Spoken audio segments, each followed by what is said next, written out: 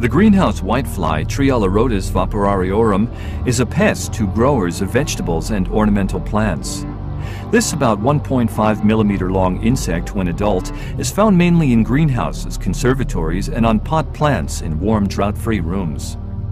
It can be recognized by its wax-coated wings that are held slightly roof-like above its body.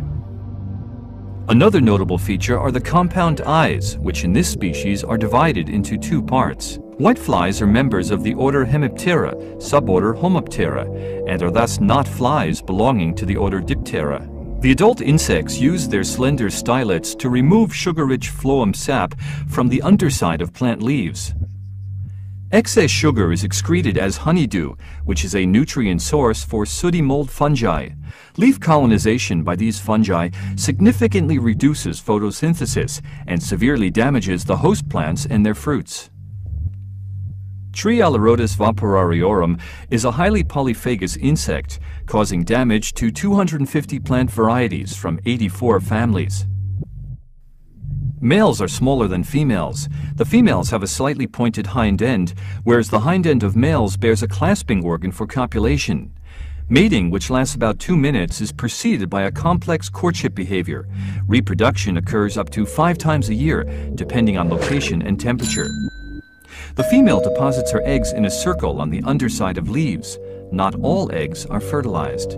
Freshly deposited eggs are yellow in color, and later they become darker. The nymphs that emerge from the egg are called crawlers.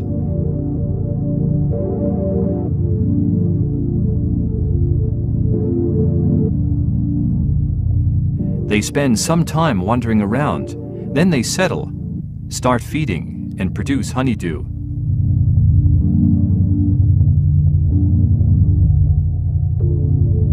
After about 2 days, the crawler molts to the second instar nymph. 2 further instar nymphs follow.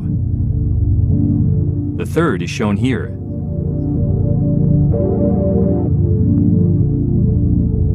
The molting process to the 4th and final instar nymph is shown here in phases.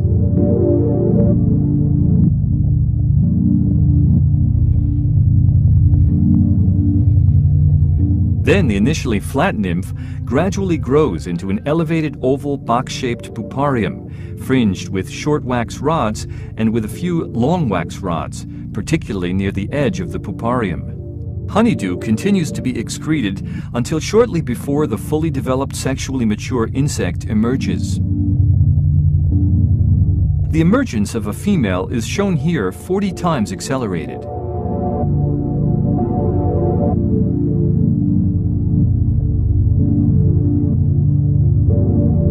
Wing unfolding after emergence is shown here 50 times accelerated.